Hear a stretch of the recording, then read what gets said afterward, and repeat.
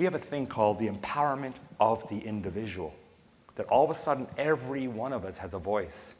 The empowerment of creativity. All of a sudden we can all be creative with all these tools, and even more so, we can disseminate our creativity. So all of a sudden, when you were a musician in the 1960s and you go to Virgin Recording Studio outside of London and pay, at that time, this is amazing, £3,000 a day to record a record, which now you would argue is around $30,000 or $40,000. Rich kids made music. Today, who makes music? I make music. It's terrible, but I try.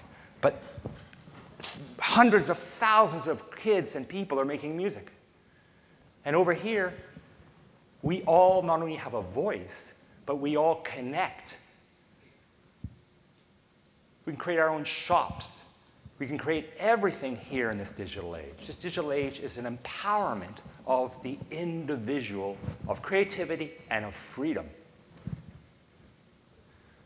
The notion of individualization, personalization, the term customation, of making things that are individualized for every one of us, so that when I, for example, and I got to tell you this, for 15 years, I've been ordering Nikes online, and I customize them. And I go around the world, and everybody goes, wow, where'd you get those hot pink Nikes? Wow, they make shoes like that for men? Wow.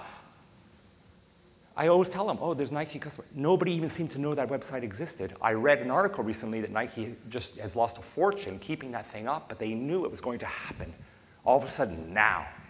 And in fact, now, 1 year ago, Adidas does their customization site. And you know you can customize your shampoo, and you can customize your skin cosmetics, and you can go on and on and on. That the age of this notion of individualization and personalization is the movement of the future. That's what we all want. That's what we're all going to embrace.